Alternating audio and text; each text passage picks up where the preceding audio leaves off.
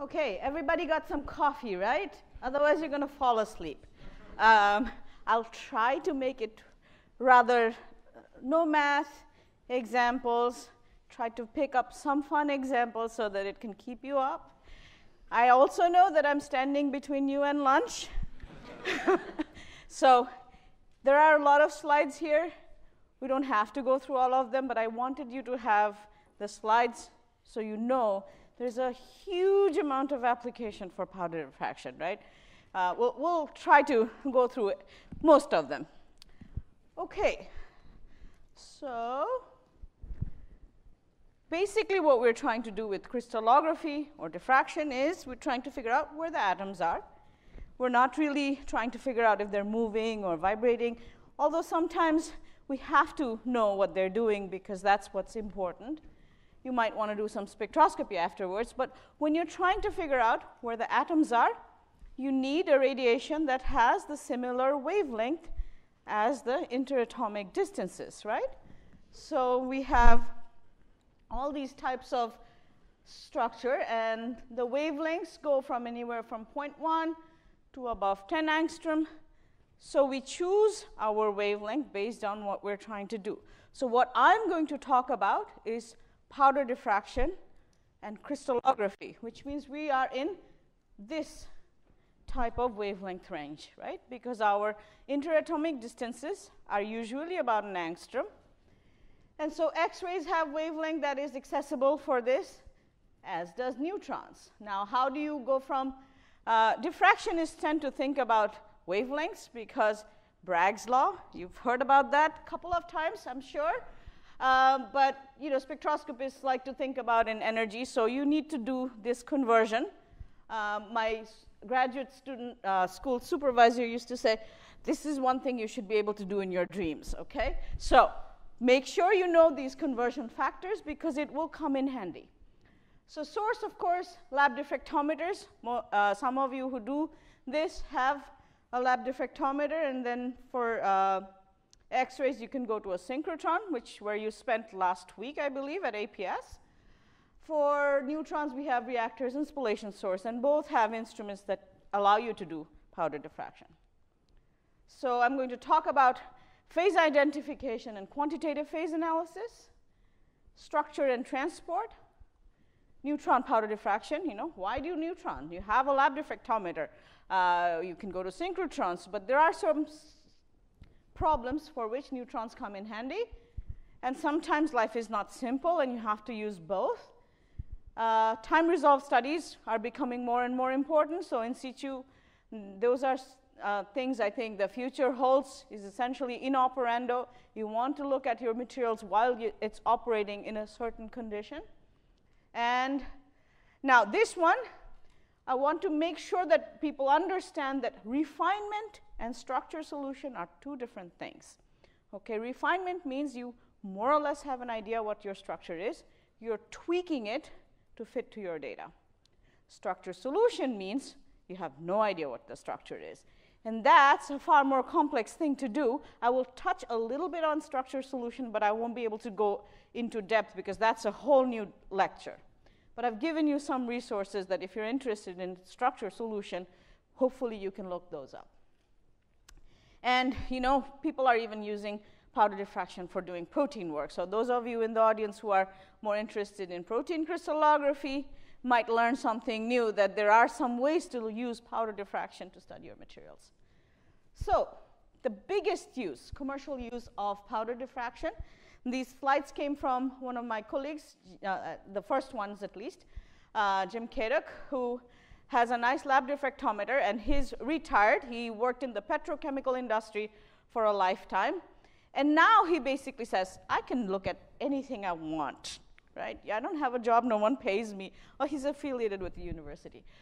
But not a lot of people put in peanut butter on the X-ray diffractometer to see what happens. But this is really a very cool technique to do phase identification. What is in your sample? And how much of what is in your sample? So this is used by the cement folks as their primary tool. I, in fact, went to a meeting a couple of weeks ago where they were showing there's a whole room full of lab diffractometer that are set up to do quantitative phase analysis to see if the cement that's coming out of the factory is actually what it should be. And there's a little robot that goes around, puts the sample in, and it does this automatically. But here, of course, you put in peanut butter, you see this whopping big background. Of course, most of the stuff that's in your peanut butter is not crystalline. But surprisingly, look how much of it is.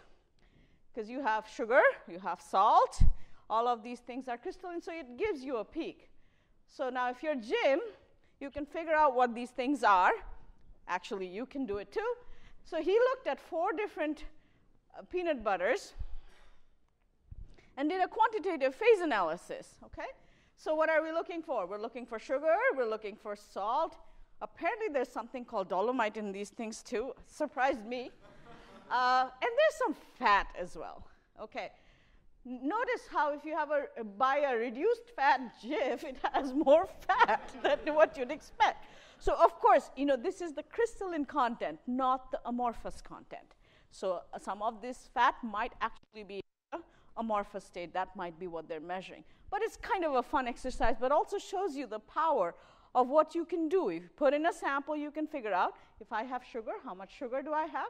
You know, these are, you know, you're buying reduced fat, creamy, you're buying low sugar. Turns out if you have, if it's low fat, generally it tends to have more sugar in it, okay? So because the taste wants something, right? So again, the reduced fat ones have a bit higher sugar than the standard one. Okay. Now, if you're an archaeologist, you might want to be digging up things from the ground and wanting to see what those people were using for, let's say, makeup versus ritual coloring, right? So this is something, this is a long time ago when I was a graduate student. The paper came out later. There was an archaeologist who sent us some pigments.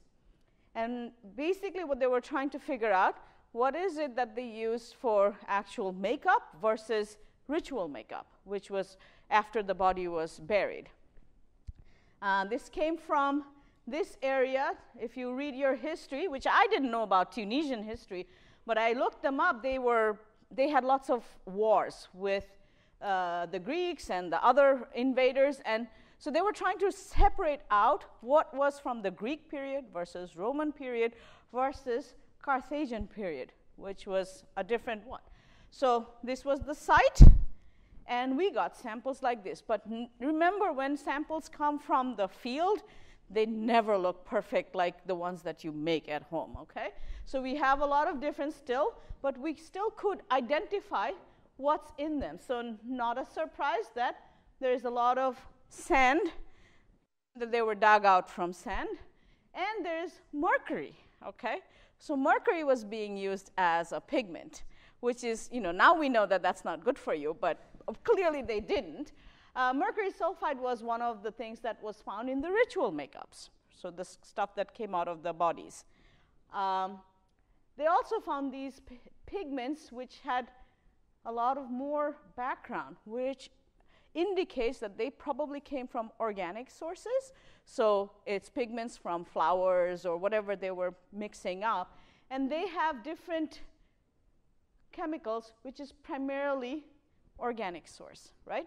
So they actually make pigments not only from the rocks that had color, but they also made pigments from natural sources like plant life and flowers, etc. So that allows you to kind of build a picture of what this civilization looked like. So again, we could do the quantitative phase analysis and identify what was in these samples. So how do you do that? Well, I said fingerprinting, right? So fingerprinting is just like you.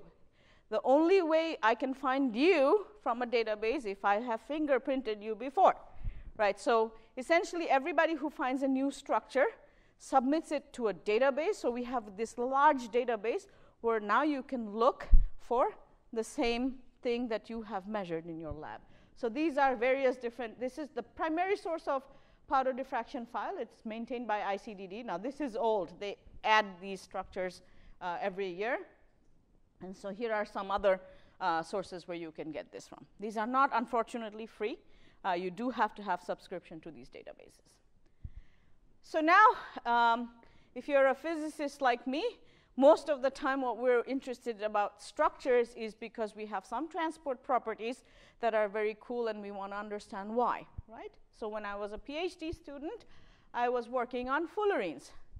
Now, fullerenes are these things called, most popularly known as buckyballs. It has a structure like a soccer ball. In 1985, they were discovered. And in 1990, people figured out how to make them in larger quantities because original discovery was from extraterrestrial, in space. You saw a signature of a different type of carbon. And in 1991, soon after people were able to make it, they realized you could dope it with these alkali metals and make it into a superconductor. Now, superconductors are cool, right? And they had reasonably decent TC. Only used to be when we were working on these, the iron nictide superconductors were not discovered yet. So high TCs were around, but these had nice spherical structures, which physicists like because you can model them very well. So what is it doing? Essentially, it has 60 electrons, right? And you can calculate the band structure and find that the lowest unoccupied molecular orbital can take up to 6 electrons, which is where you're doping, right? You're putting in alkali atoms that can donate these up to 6 electrons. And you can find the bond distances, etc., all of this. So you start playing with alkali atoms. It forms a face-centered cubic lattice. If there is no alkali, then you start stretching it out. You can put there is no 5s, but you can do 1, 3, 4, and 6 alkali. And the structure changes, and the properties are drastically different, right? So these electrons do make a difference. This one, for example, makes these nice polymer chains, and this one is the superconductor. Okay, so it's a half-filled band. From band theory, we expect it to be metallic, so it's all good. This one can't keep the cubic structure anymore and turns tetragonal. In the 6, it's a body-centered, so it goes from face-centered to body-centered. So this is the interest. So the idea behind it, which was very nicely worked out, is if you increase the lattice parameter, if you stretch it out by changing, rubidium is smaller than cesium, sodium is smaller than rubidium, so you can actually chemically dope and change the lattice parameter that way. If you do that, you can bring up your BCS theory, and it fits beautifully, right? The TC changes as a function of lattice parameter because of the fact that the density of states is changing.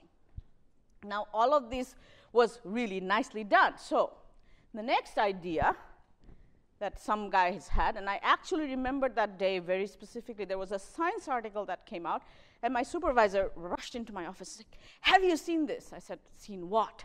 It's like they've doped it, not chemically, but with a device. So if I make a field effect transistor, I can now do hole doping rather than electron doping. Now, by doing that, they have a new tuning parameter, and now it's a device. It's not, you're not doing a synthesis, but you have a tuning, which all of us like, right? You can tune the temperature, and not only that, they can now put in spacers to make the lattice parameter larger, like chloroform, bromoform, and get TCs like 80 Kelvin. Now, 80 Kelvin there is a thing, right? It's above liquid nitrogen. If you can make a superconducting device at these temperatures, this was the hottest thing that was going on at that time. So obviously, us working on fullerenes, on structures, etc., we got a hold of this sample from Germany, and we pretty much worked all night. It was like the last 3 days of NSLS operation that cycle.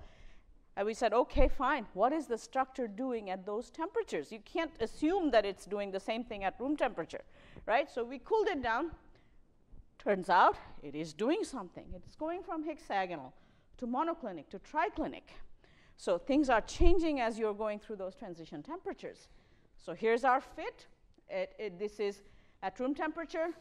It is the same interatomic distances they were using to explain why this phenomena happens. However, all of a sudden, my lattice parameters have all changed at 170 Kelvin, And it's getting even worse because it's turning into a triclinic lattice. So we start scratching our heads. The whole assumption is the interatomic distances, the distance between two balls, is what you're changing, is why it's giving you a higher TC. That is not true when you look at the structure, because it's no longer a hexagonal lattice. So if you assume it's a hexagonal lattice and calculate those distances, that's not correct. So we did all of the structural work and essentially said, okay, strong is not just an effect of simple lattice expansion. This is, you cannot explain it just the same thing that we were doing with the chemical doping. So we wrote up a paper which said evidence against lattice expansion as the sole explanation for TC increase in chloroform and bromoform in doped C60. This was submitted to Science. Science liked the paper but did not like the title, because they had published all his work saying this is how it works and this is the explanation for it. So we had to change the title. Structure of heliform intercalated C60 and its influence on superconductive properties. Not negative, right? So this is what started happening when I was about to graduate. I got invited to a meeting to talk about these structural effects. And the person who was working on this from AT&T Bell Labs, Sean, was the first speaker, and he didn't show up at this meeting. Everybody's going, what's going on?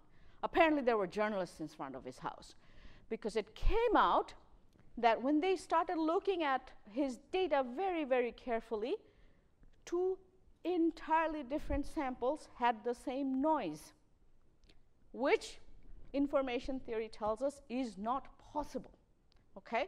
So people started, because one of the things that the lesson learned from this exercise is when you find something exciting, like when the iron superconductors came about, right?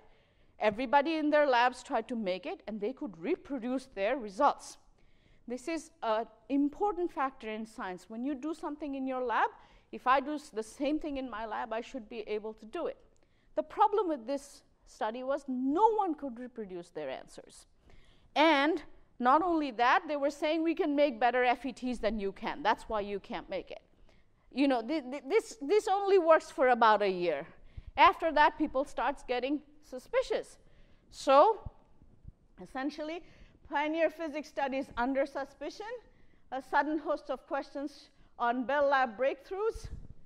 In 2001, he was listed as an author on an average of one research paper every 8 days, okay? I wish I could do this. Not possible, unless you're supervising like 50 people. October 31 in 2002, Science withdrew 8 papers. December, there were a lot of more other papers. Nature, Physical Review letters, they were all withdrawing his papers because he had made all of this up. So, lessons learned. Our paper is still correct. It's a nice powder diffraction structure work. It got published in Science. It would have never gotten published in Science had it not been for all that else that was going on. It probably would have ended up in powder diffraction. We probably wouldn't even have looked at it, honestly speaking. But, you know, science is very important and ethics is very important.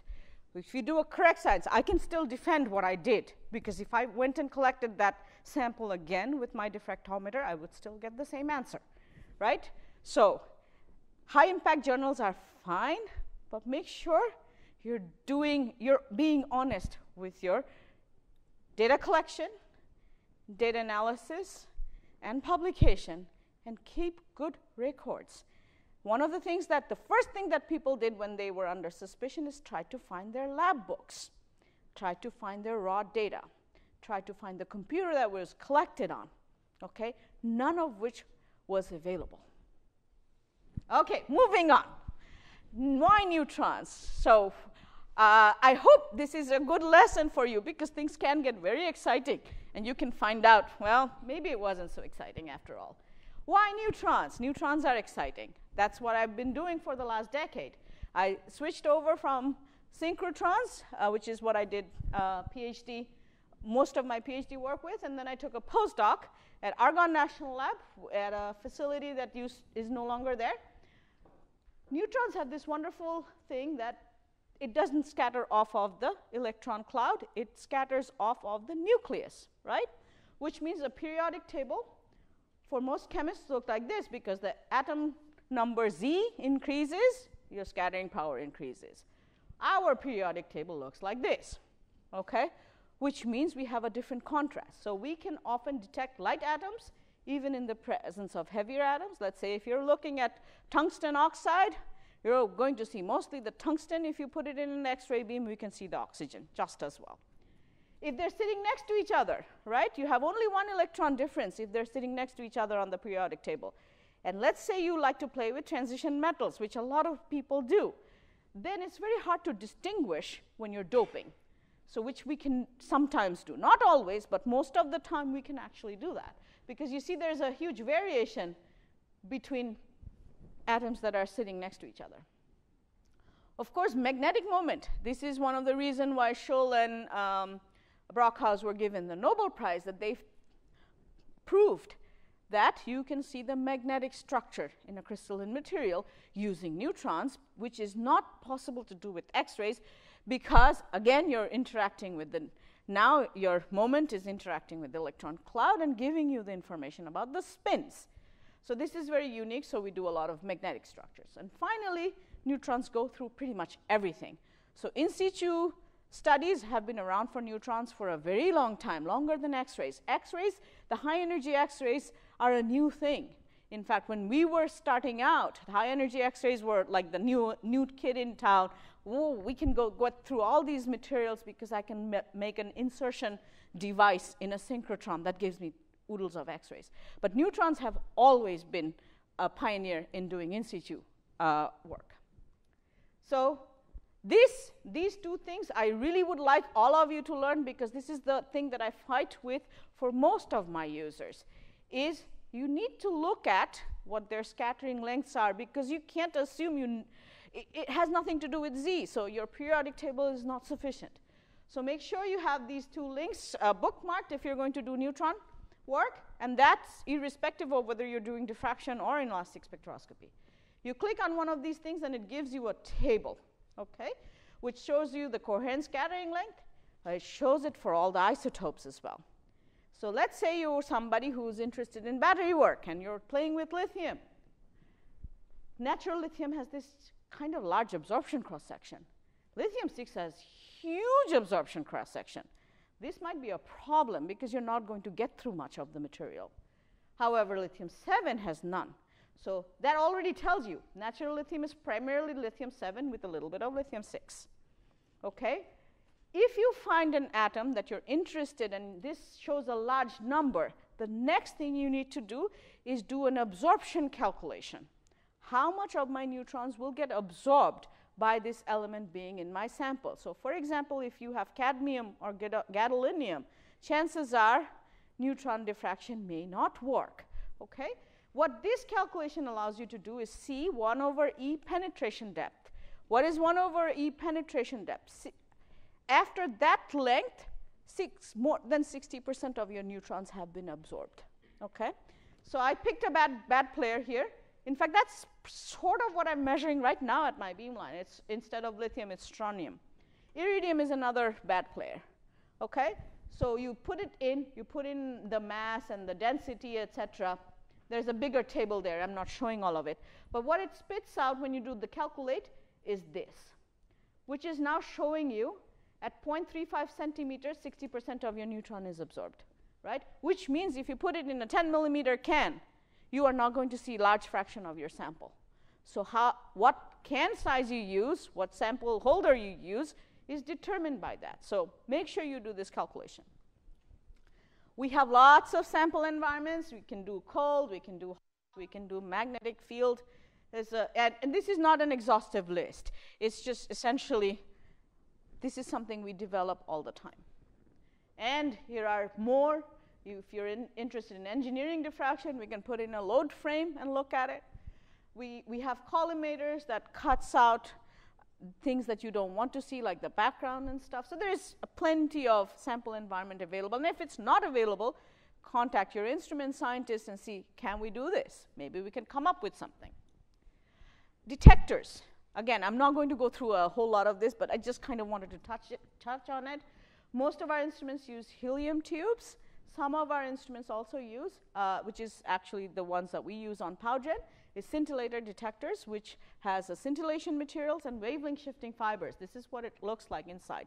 These technologies came from the high energy physics community. Okay, so first one. I said you can see light elements in the presence of heavy elements. There is nothing lighter than hydrogen, right? A lot of people want to know what the hydrogen is doing or what water is doing. So if you're a mineralogist, this is a structure of hemimorphite, which has 1 water for every zinc silicate of this formula. So the interest is what is the water doing, what is the phase transitions, etc. So we did this work with single crystal on topaz, and topaz doesn't currently have the ability to go down to very, very low temperature. It's going to happen soon. But so Christina brought me this sample and said, can we measure it at 10K and look at it, with all the phase transitions that we have? I said, sure. But, it has water. Powder diffraction often we are very worried about hydrogen. We tell people to deuterate their material because hydrogen is another one. If you went to that NIST site and clicked on hydrogen, it'll show you it has a huge incoherent scattering, right? It has 80 barns of incoherent scattering. So that is great for spectroscopy. For diffraction, that gives us a huge background. The background is wavelength dependent as well, so it looks like this. You see this strange shape in the background? That comes from the fact that I have hydrogen in it. However, turns out if you have very high symmetry hydrogen and water, etc., we can actually do this. So this is a fit with what was known from X-rays because you don't know where the hydrogen is. And look how horrible that fit is, right? I can't really fit these peaks very well. Just put in the hydrogen, and this is what the fit looks like. So neutrons can see hydrogen. If you have a single crystal, you don't even have to worry about how many hydrogen. It can actually do pretty large number of hydrogen. For powder, we have to be a little bit more careful. But we can do a Fourier difference map. If I didn't know where the hydrogen was, I just put in the X-ray structure and see the difference map in the density. I can actually see, let's see, this is water, right? Not only that, this is water at 110 Kelvin. It's not quite localized. Sometimes we do have to worry about things moving, I told you, right? At 10 Kelvin, however, it's nicely localized because motions stop when you cool it that much. Not only can we see the water, we can also see in certain places it's OH, okay? So this is beautiful. You could not do this with X-rays. Okay, two atoms next to each other in X-ray does not show it very well. So here is a battery. I do a lot of battery work. Nickel and manganese. This is a spinel structure that's being considered for a high voltage cathode. Now these things, depending on how you make them, whether you slow cool them or quench them or do it at 900, fire at 900 versus 700, this thing can order, okay? Which means that it will give you some additional reflections because the space group changes. Now nickel has a preferred site, manganese has a preferred site. 11BM and PowGen has a partner proposal because we do the same thing, one with X-rays, one with neutron. So we work together. This is a data set that was collected on 2 samples, one ordered and one not ordered at 11BM, and you see they are identical, okay? Look at the neutron data. You see these bumps? These are real. This is essentially telling me that nickel and manganese are ordering. Now I can go figure out what the structural refinements are. And if you're really, really careful, you look at the background and it's doing something strange as well. Now I know Kate has already given her talk on PDF. This is diffuse scattering. So even when we say it's not really ordered, it's starting to order. And we can do this with PDF. So essentially we plugged in the models and we said, okay, what does it locally look like? This one is an ordered sample, and this one is not an ordered sample. See, there are 2 additional reflections here, which you don't see here, in the Bragg, which is the long range, right? But in short range, they all look about the same. And if you try to fit it with the disordered model, it doesn't fit very well. So within the unit lattice, it is ordering, which generally means it has an anti-phase boundary. So at the boundary of the lattice, it's kind of flipping. But in the long range, it still looks like it's ordered, disordered, but in the short range, it's ordered. So all sorts of games you can play, so we can come up with the conclusion that what it's doing. And we, in fact, published this result because it was very interesting, because this can drive the properties of your electrochemistry, what the sample is doing. I said we can do magnetism, right? Neutrons have magnetic moment. So neutrons have spin, can be formed. You can use even polarized beam, right? Now, this is a field that I am not an expert at. So I borrowed some slides from my colleague, Ovi Garlea, who does a lot of magnetism. So this is complicated stuff, right? It can have, these are the things that I worked on when I was in postdoc, but there you can get triangular lattices, you can get canted, you can get spirals, and there are now techniques that you can use to solve these complex magnetic structure, which tells you about the magnetic properties of these materials. So for example, here is one that Ovi gave me. It has, this is a monoclinic structure. It has a Jahn-Teller distortion in the manganese oxygen and has a ferroorbital ordering for this.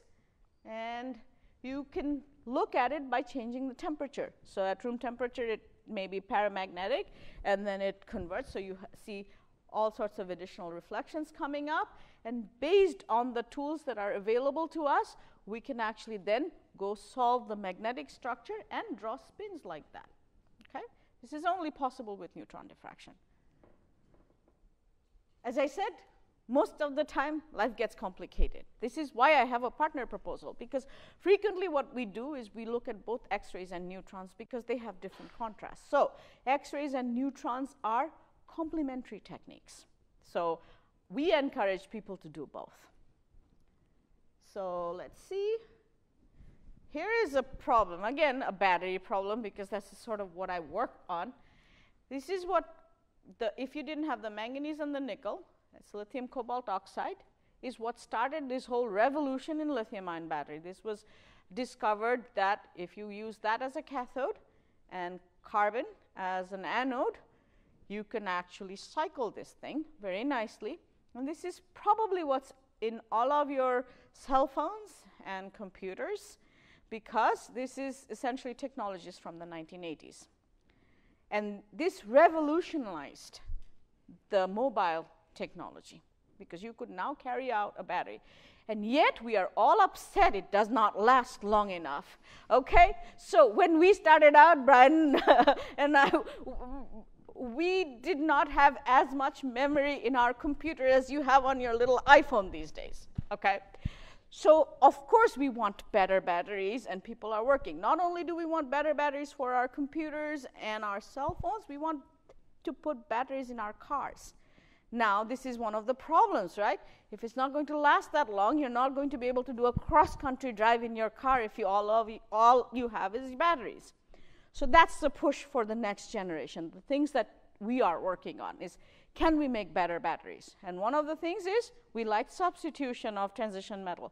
These are sort of incremental improvements. So if you're aware of Tesla, which is going to now has I think a $90,000 electric car, but they are releasing a $30,000 electric car because they want to get into this market where cars are more affordable by people like us. Okay?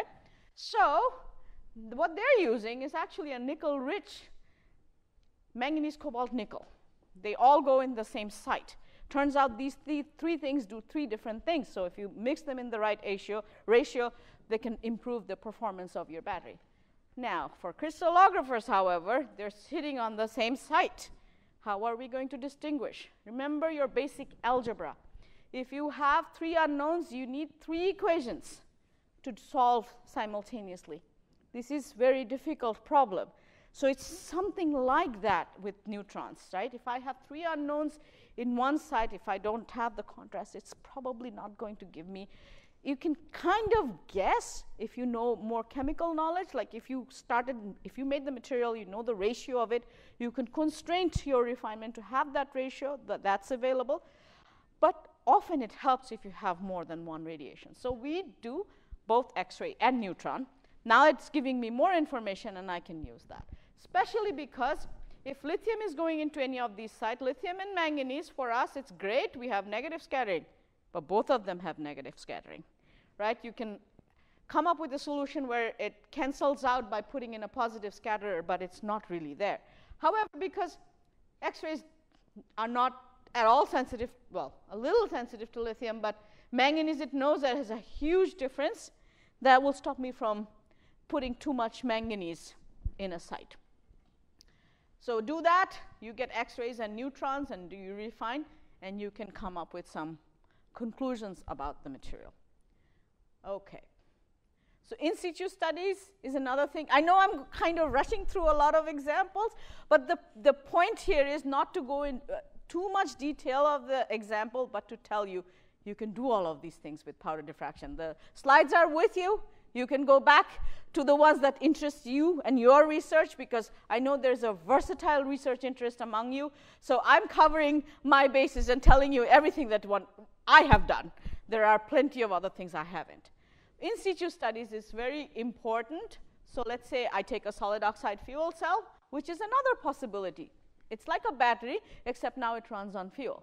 The big problem with solid oxide fuel cell and using them in our day-to-day life is they're rather expensive because things don't move unless you heat them up, okay?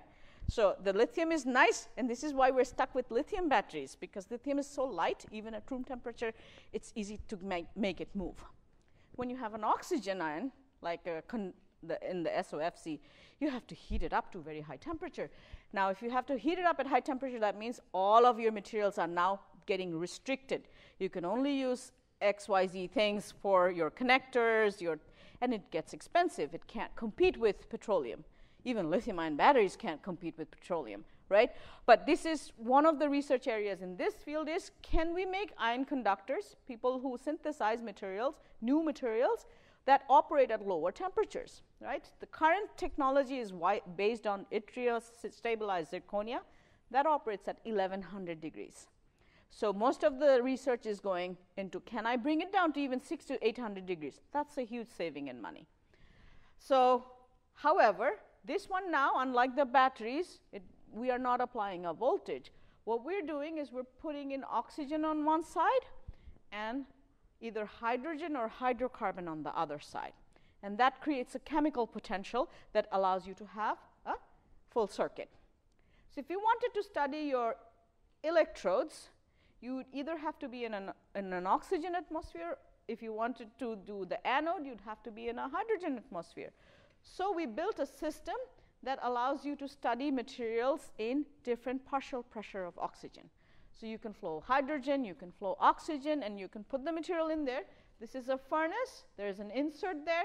So essentially, you put the powder in here, and then the gases come and gases go out. Not only do we have all of this set up, we also have an independent measurement of PO2, because that is the primary variable for SOFC folks. We put in a oxygen sensor that tells you that information, measures it. We also have a mass spec. So instead of studying SOFC, if you were a catalyst person and you were studying catalysis, you need some of the similar conditions, right? You want to heat it up, you want to put some gas in it, but you also want to see what's coming out. So if you have a mass spec at the end, you know what's coming out. So we built this integrated system that allows us to do chemistry in the beam. And then, of course, you collect a whole bunch of data. You change. Now you can change your PO2, not just temperature. So you can go to a certain temperature, change your PO2, collect diffraction patterns, and then analyze it to see what's going on in your material. So for example, here, this is a neodymium barium cobalt oxide, a perovskite, double perovskite structure. And because we are so sensitive to the oxygen, we can refine the oxygen occupancy. So we can say, here is where your vacancies are. You need vacancies for things to move, right? not only can we say that the vacancies are really here, this is why they're moving this way, these things have an anisotropic thermal parameter even. So we're getting to sort of dynamics. I started out saying we primarily do statics, but you can infer that. You might want to do a spectroscopy experiment afterwards, but we can kind of say, because this is elongated this direction, it makes sense that the oxygens are moving in this path. Okay, so you can have a reaction mechanism based on this type of analysis. Okay, my last topic is ab initio structure solution. This is something I get a question on a lot of times. I don't know what my structure is. Can I solve the structure from powder? Most people solve structures from single crystal. It is the easiest way to solve structures. But sometimes you might not be able to grow a single crystal of the materials that you're interested in. Okay? So in the last couple of decades, we have made huge progress in structure solution from powder diffraction. The better instrument that we build, the higher the resolution, you can actually distinguish your peaks, the overlaps. The problem, biggest problem, why is it that powder is harder for this than single crystal? Because single crystal, you have a three-dimensional information. You know the HKL of your little spots. In a powder diffraction, what has happened? You get rings, right? You're integrating along the rings, which means you have lost that 3D information. You're working with a one-dimensional pattern. Now, because you have collapsed that 3 dimension to 1 dimension, things are going to start overlapping with each other. So this is why we want to go to a synchrotron to get high-resolution instrument or data, or a neutron source where you can get these high-resolution data so that you can distinguish the peaks. Then you have to be able to extract the intensity. Now, unequivocally extracting intensities from powder is difficult because you do not know what HKL they are, right? So there are all sorts of things that are available. So if you had a simple structure where you can really say, here are my peaks, here are my intensities, you can use some of the direct methods that single crystal folks use, right? Often it's not possible. So you can also see, if I've made a sample with something that I've changed 1 atoms, there might be an isostructural thing that somebody else has solved, right? I take manganese instead of nickel. First thing to check is the manganese structure the same as the nickel? If the data set sort of shows the same peaks in the same places, maybe you can just borrow that structure, change the nickel into manganese, and see if it works.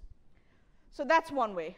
There are maximum entropy methods that you can use. There are simulated annealing and Monte Carlo methods that you can use. In fact, the example I'm going to show is this. This is primarily used for organic solids, right? If you have organic solids, you actually know a large amount of information about the conformation of your molecules, which helps. So you can use simulated annealing.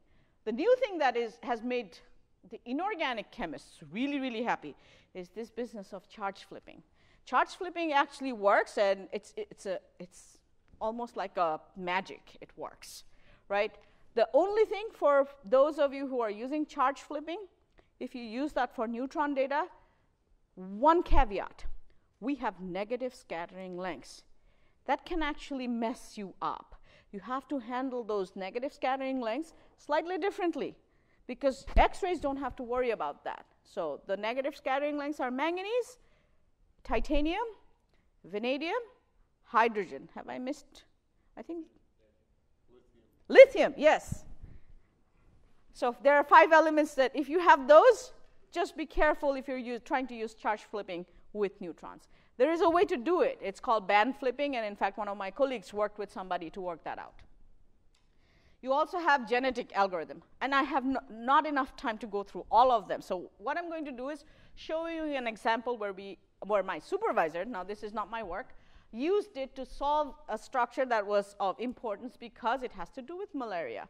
Some of you might know this is a disease that's coming back, and the problem is that quinine, which is the medication for this, is not working for some of the resistant variations, because most people don't use quinine. They use something called chloroquinine, which is a little bit cheaper drug, especially for the third world countries, and there are resistant variations of it. So what happens in this cycle of malaria, it's a complicated cycle. Those of you who are more biologists know more about this than I do.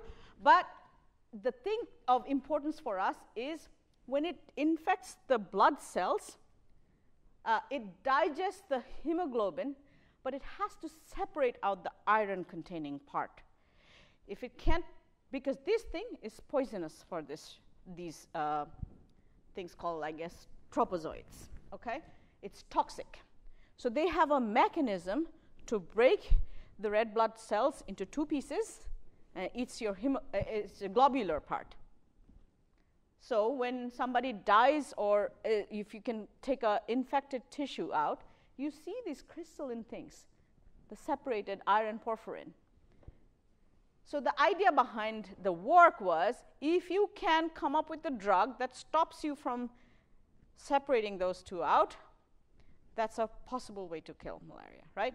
So this is the broad thing. So this came along in our lab, and essentially the idea was, okay, if you look at the infected cell, this is what the red cell looks like, and this is what an infected cell looks like. So you have this crystalline stuff. Now this data, unfortunately, is not good enough to do a structure solution from, right? The natural thing that. So the first challenge for the scientist who's working on it is, can you make this stuff synthetically, right? So there was the collaborators that we had actually made it synthetically and showed, yes, this is synthetic, and this is actually, you know, what comes out of. So we've succeeded in doing that. So to do the structure solution, here are the steps. So what do we know? Given atom position, it is straightforward to compute what the intensities are. You've heard in the earlier lectures, the biggest problem we have is the phase problem, right? The reverse is not as easy. This is easy. This is why Rietveld refinement works. You take a model, you calculate, you check your model versus what you've collected, and you refine the difference, right? If you had intensities, the reverse is not that easy. So to solve a structure, you first have to get a very good data set. I'm now talking only about powder. I'm not talking about single crystal. There are differences in here. So you have to get very high quality data and first find the lattice. Most of our projects of solving structures end there because you can't index it. So you have to index it. And there are softwares that are much, much better than there used to be. So if you're familiar with a program called Topaz, that has a very nice indexing program. Unfortunately, it's not free. You do have to buy this. You can buy the academic version. A similar thing, the indexing program, I think GSAS2 uses the same algorithm for indexing. So GSAS2 is free. So first you index, and then you look at what are the reflections that are missing. So if you index it to a cubic, the next step is we have 230 space groups, right? We have to assign a space group to it. And you look at the missing reflections and try to figure out what that space group is. So space group, internal symmetries and systematic absences, density, gas, lock, call it whatever you want. These are the tricks that we use. So, you know, my supervisor is like a pro at this. He used to come up with, oh, this must be this. And I used to go, how do you know this? Well, and then, you know, this 10 years of experience doing it is actually quite important in some of this. Nonetheless, if you've gone to this point, now you have to extract the intensities and then solve the structure. So the way we did this was, because of the fact that we have organic stuff, you can build the molecule. The organic chemists actually know really well. Not always true for inorganics, because, you know, now we don't have molecules, right? It's a different problem.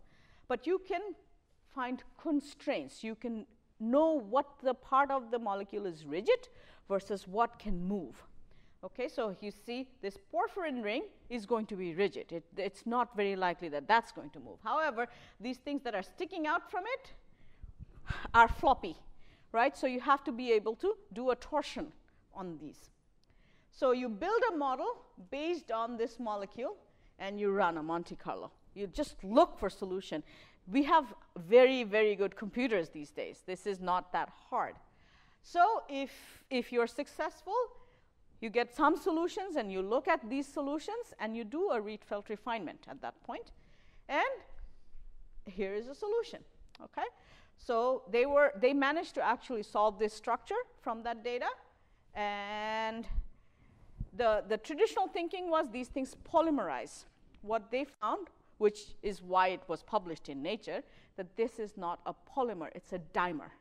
Okay, so if you solve the structure, you can actually draw how the dimers are formed. So I think I'm going to skip that. So last bastion, of course, is proteins. It's really, really complicated. But that does not stop people from trying. This was actually done way, way back when I was a graduate student by Bob von Driel.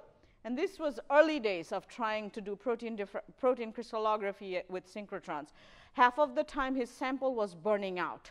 He looked at the radiation damage on his proteins afterwards, right? So this was very old, and things have improved significantly. But they were a lot, you know, everybody, apparently, if you're a protein guy, you know this. You start with something simple, and this is one, which was sort of known. So they ground it up, they found the solution, and they published this.